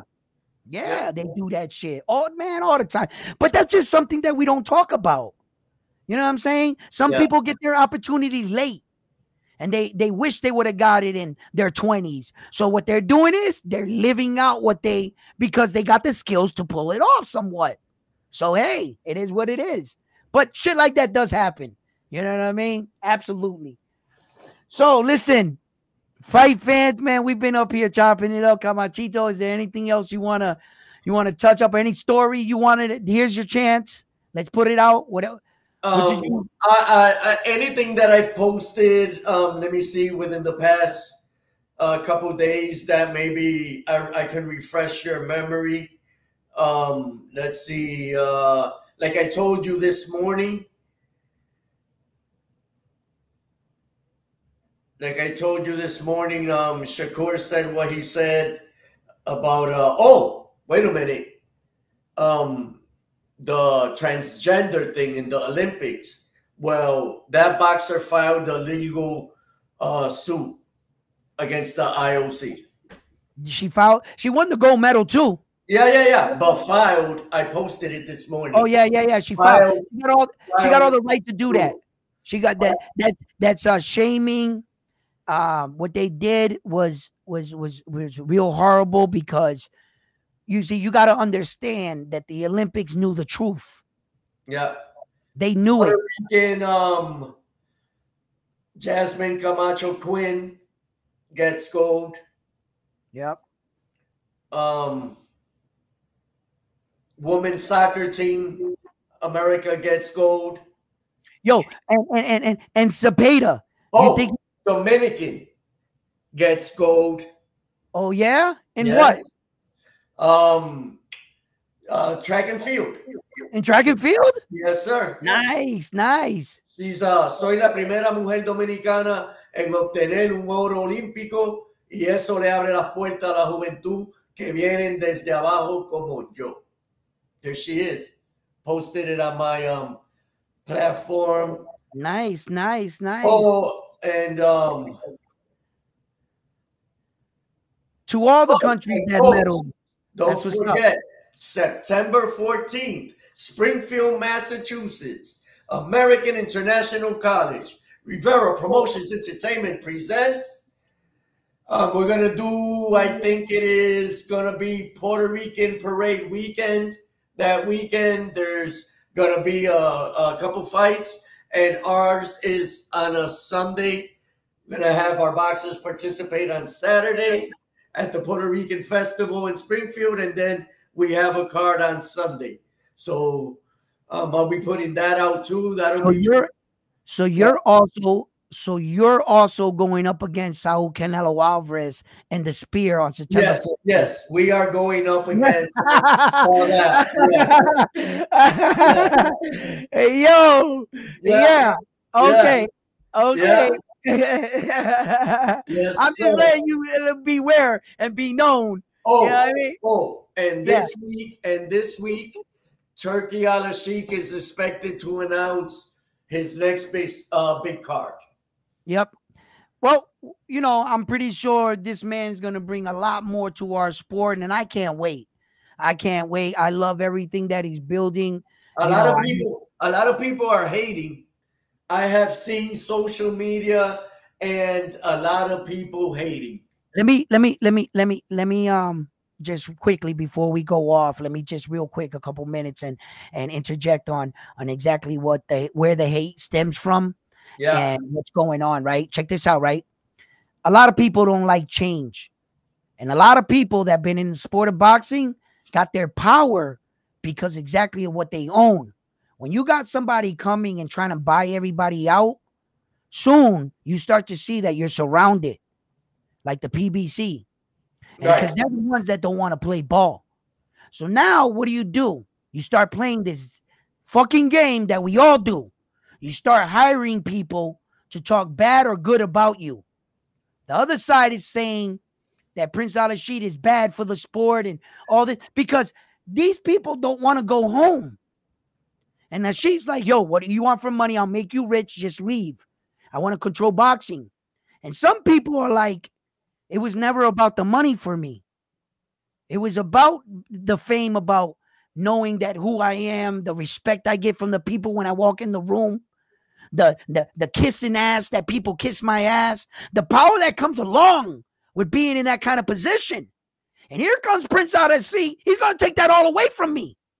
He's going to buy me out. They're going to push me out the game. Where would I be? What would I go to do? But not everybody's happy. That just goes to show you that the smart ones, if you can't beat them, join them. And listen, look.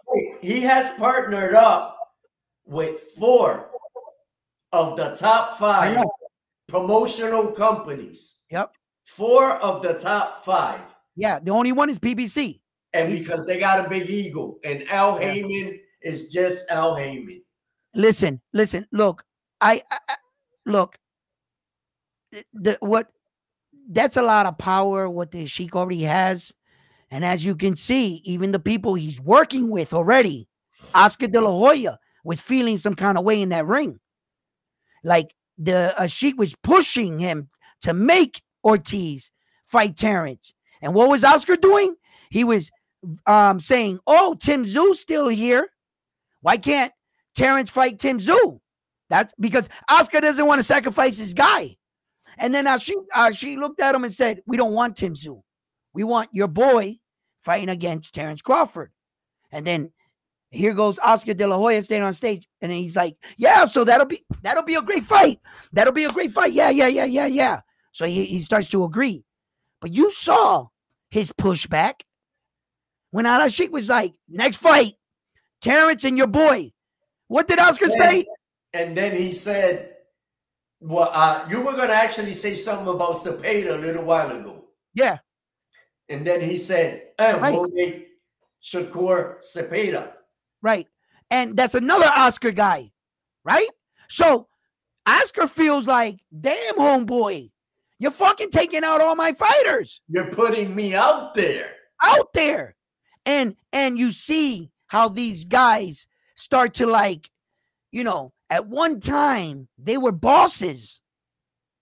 They were Oscar De La Hoya's been a boss his entire boxing fucking run. Hey, you want to hear something funny? This is another one that's been trolling. Did you hear what Oscar told Berlanga the other day? What? That he's more Puerto Rican. Oh yeah. On Clapback Thursday. Clapback Thursday. Yeah. I saw that. Now, look, is he lying? No, he's not lying because Oscar lived. Oscar was married. Yes, for 6 years to a Puerto Rican and lived 6 years in Puerto Rico. Right. So, whereas Berlanga was born in Brooklyn, doesn't know a lick of Spanish, or if he does, it's not fluent. Yeah. Hasn't lived in Puerto Rico. I mean, yeah, by blood. But okay. Now listen. Shots fired. Shots fired, right? From Oscar's side, right? Shots fired, right? Yeah. Okay. Ironically, Oscar De La Hoya knows what it's like to be in Berlanga's shoes. Let's remember that the Mexicans didn't accept him while he was boxing because he was considered an American Mexican. American. Same thing with Berlanga. So what do? What do? You know, you are Mexican, bro. You are going to take shots at homeboy, right?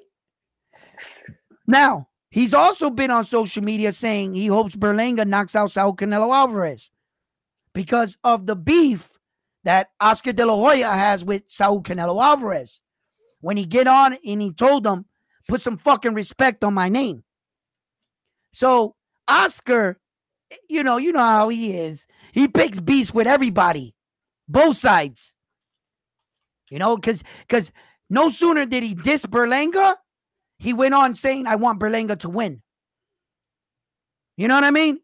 So, you know, this is just ways of keeping Oscar De La Hoya's name, face, and image relevant in the sport of boxing. Mm-hmm. And good promotion, good publicity, bad publicity, it's all publicity. It's all publicity. Okay? Publicity. Oscar De La Hoya is very smart in what he was doing. If you didn't recognize what he did after that fight with Vergil Ortiz, that even the commentator in the ring said, Oscar, where did you go? Well, Oscar left us. You saw that, right? Because he knew he was about to ask some questions, some shit. And Oscar needed to answer for some shit. Right. Oscar fucking skated out of that ring. Okay? Decided to opt out. And, you know, I'll see you on Clapback Thursdays. Yo. He took off. Oscar, he's a little slime ball, but you can see where now he did it to Ryan Garcia when Ryan Garcia, actually both of them. So did Bernard Hopkins. They just left the building. Yeah. Didn't show up to the post-fight press conference.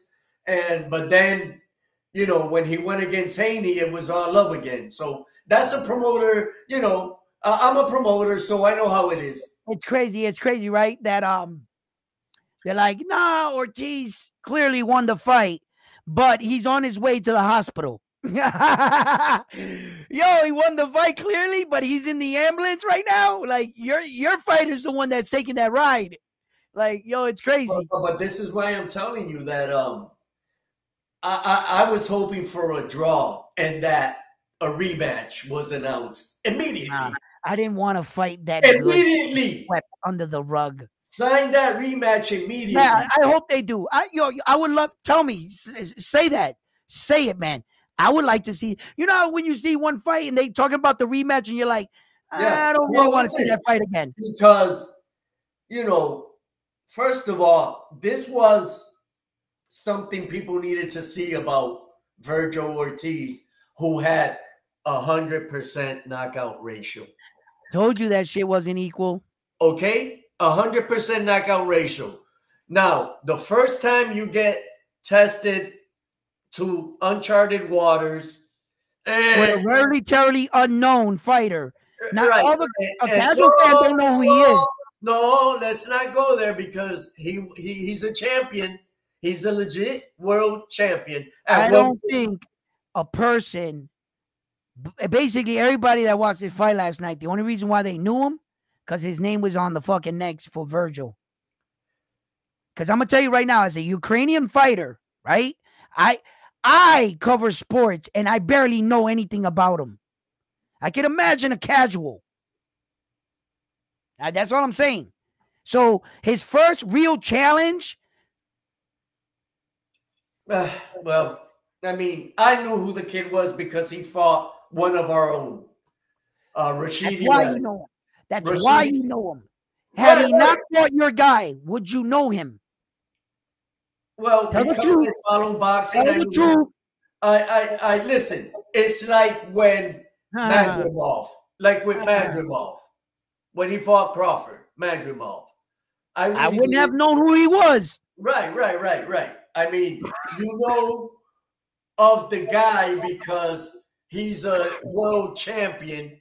And obviously, if you follow boxing and you're also in media and you promote like I do, you're surrounded by boxing.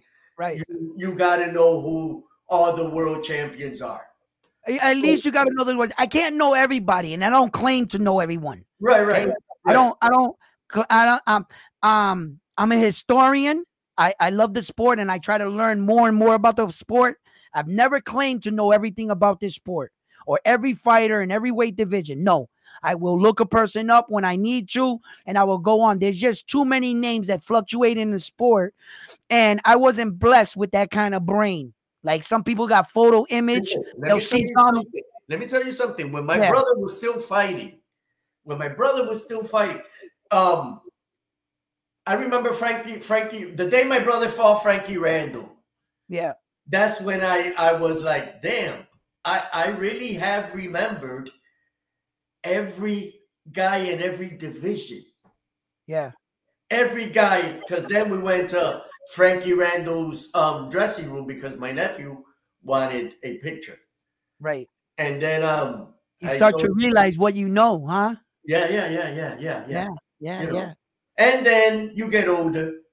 Yeah. And names change. Yeah. Everybody fluctuates and never stays the same. In the 80s, I knew listen, there was a time at 147 pounds, right?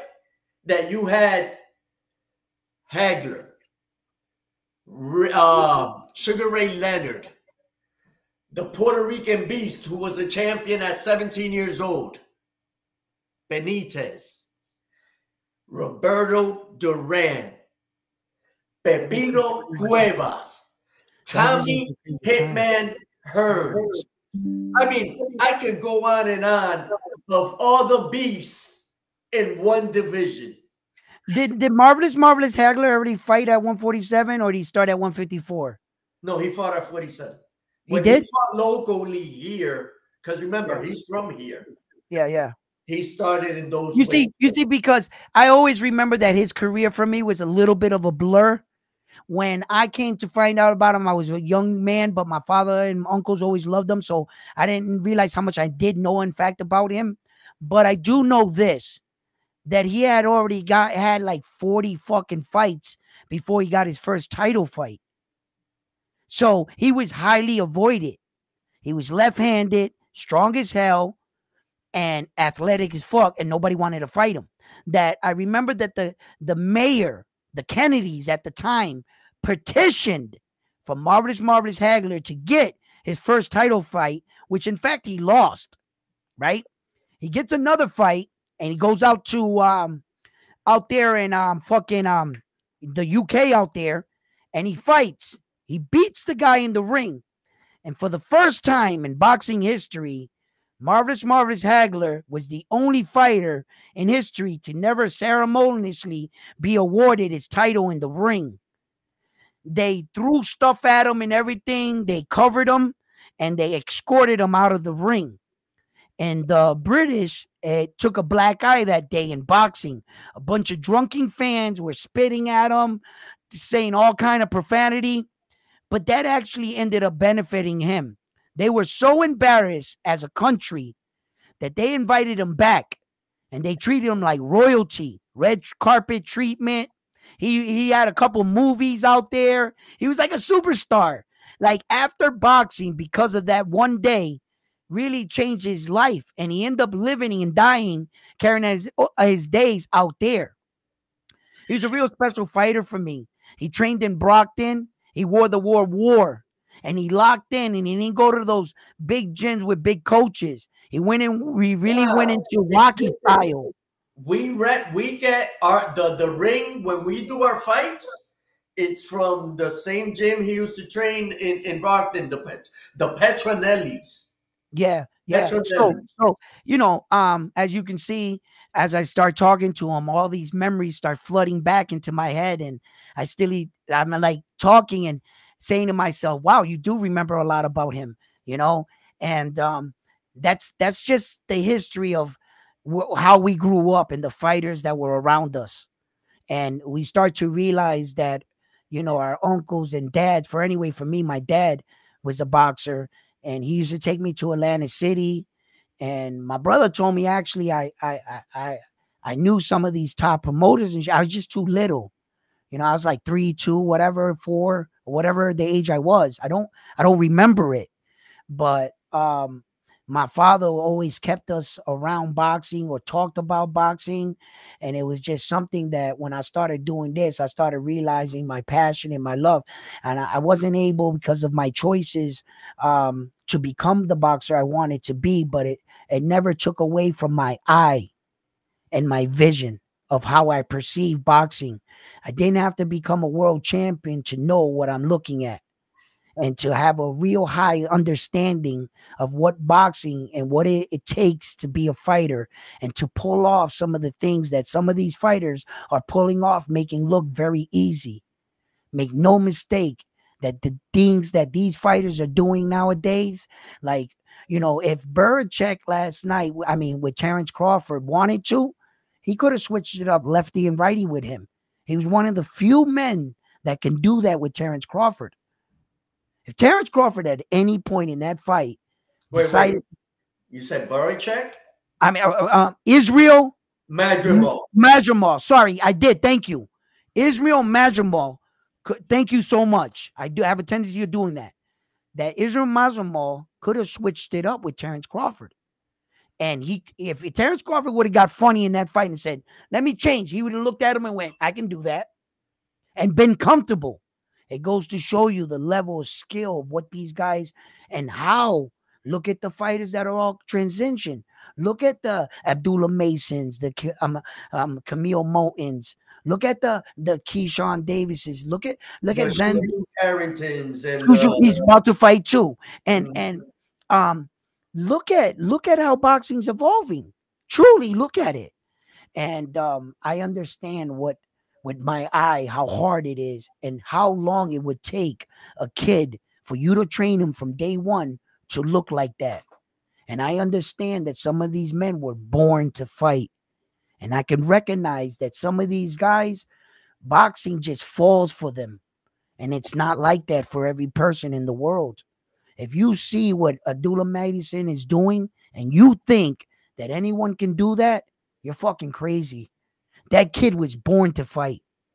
Okay? And the things he's doing in there.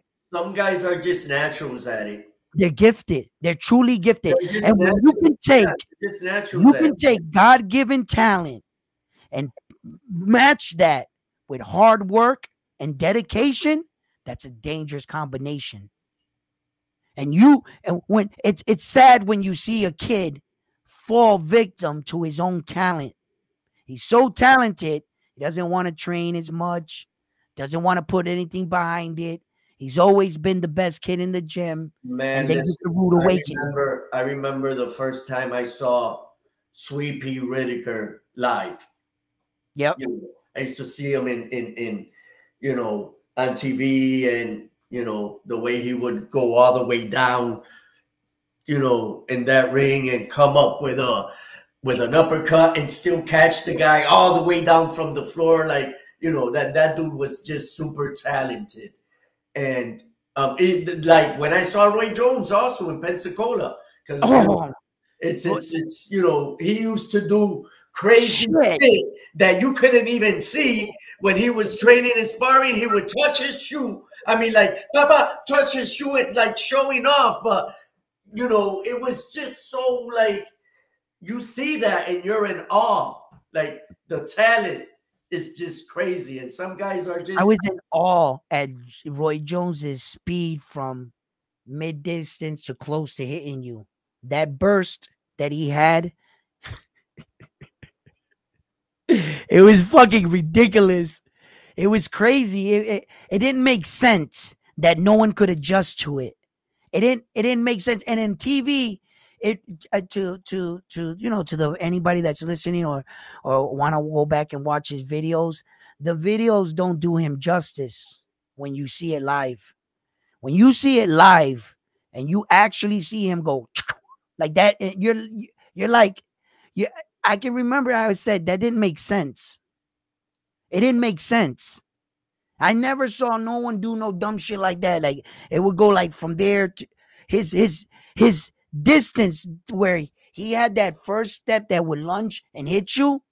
It was something else. That was truly like he was different. That man was really different. Roy Jones was different for me.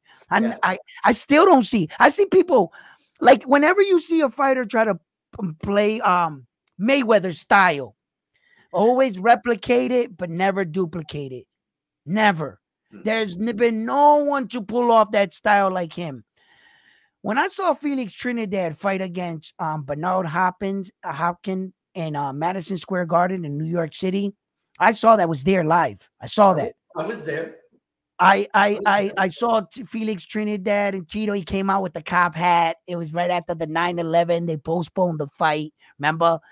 And we got there. We watched the fight and everything. And watching what Bernard was doing, it was hard to give him credit because I was rooting against him.